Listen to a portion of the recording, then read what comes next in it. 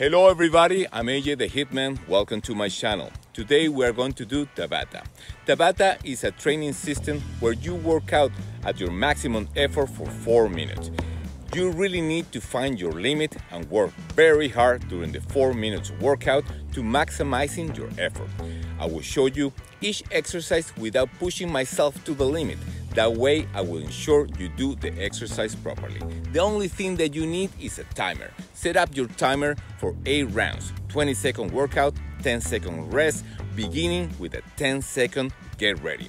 Don't forget, give your maximum effort. Let's do it. The first exercise is the Spider-Man. Make sure you keep a plank position at all times. Maintain your back flat, your elbows aligned with your shoulders, and bring your knee to your elbows.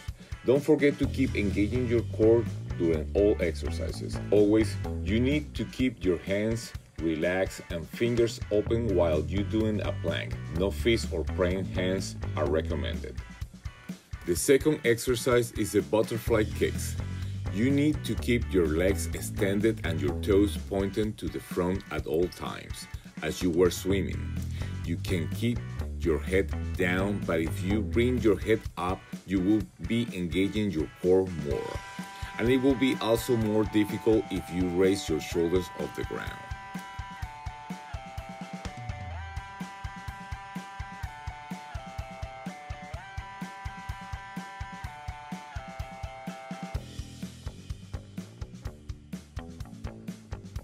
The next exercise is the scissors, very similar to the exercise before in all aspects. The only difference, you will be crossing your legs side by side.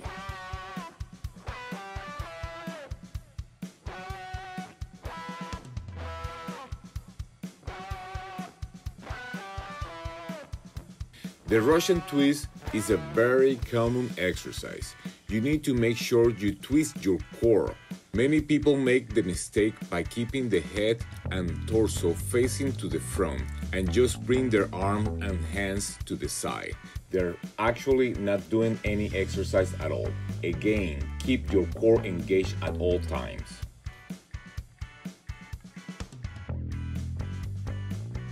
The next exercise is the diamond push-ups. As any other push-ups variation, you need to keep your back flat, engage your core, and bring your chest as close to the ground as you can.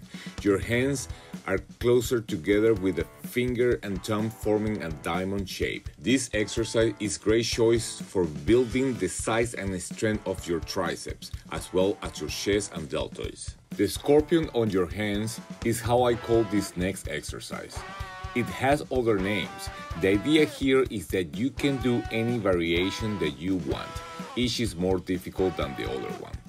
Bring your knee to the front will be the beginner's one, following the knee to the outside elbow.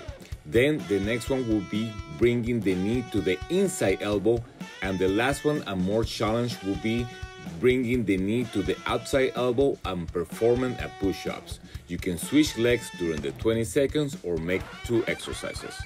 This is a side kick. Here you need to bring your foot to the opposite side.